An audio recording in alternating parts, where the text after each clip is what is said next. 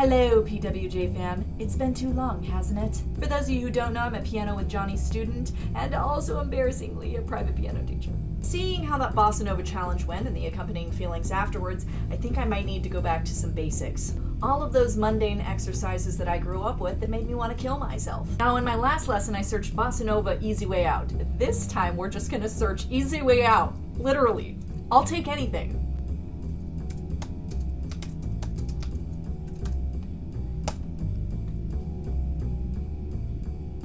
Learn to play ragtime piano in 7 easy steps.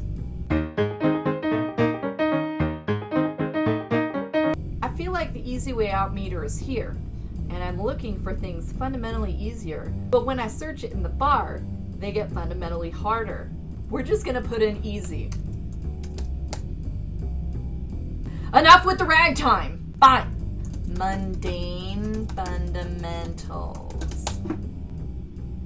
There were no results for the search at this time. Fundamentals. Key of E major. All right, that is too fundamental. Okay. Jazz fundamentals. You know what, fine. I'll go back and search exactly what I did for the Bossa Nova challenge because, remarkably, in the back of my brain and sarcasm, I was kind of moderately interested in that exercise. How to practice scales for jazz piano. You know what, Jonny? I'm gonna trust your judgment on this one. You have an excellent show of skills, and I'm a fangirl.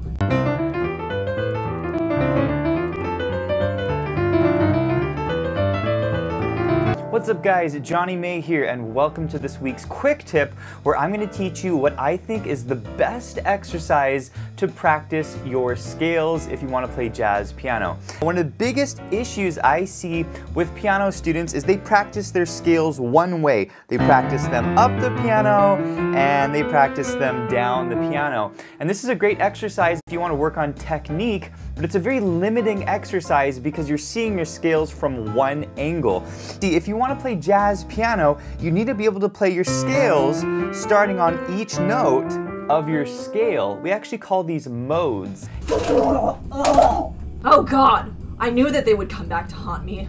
Modes?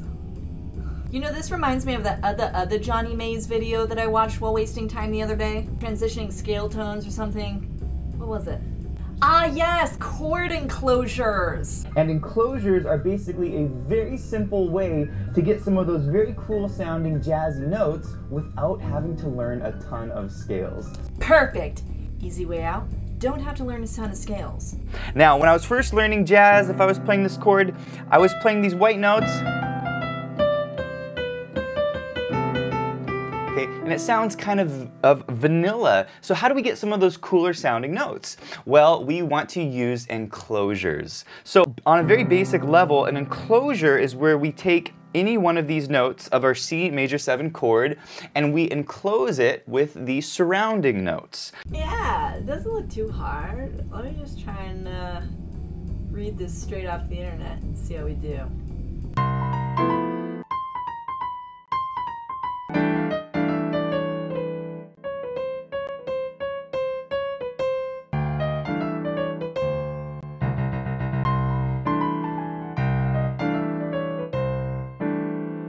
I give you a tempo range 8 at 120 BPM. Jonny May, you're so nice to give us that BPM anywhere between 20 and 400 as long as we hit one note that was in the lesson plan. It's the effort that counts. Wrong notes is okay, guys. It doesn't matter if your audience ever loves you. You know, everybody has their bucket list items, but one of mine, I would have really loved to see the point at which Jonny May's piano playing was underdeveloped. Unfortunately, this guy was probably like 6 years old playing Rachmaninoff, and those days just don't exist. I get enclosures, I look at the lead sheet, I understand the concept, but I think I need another 9 months to apply it.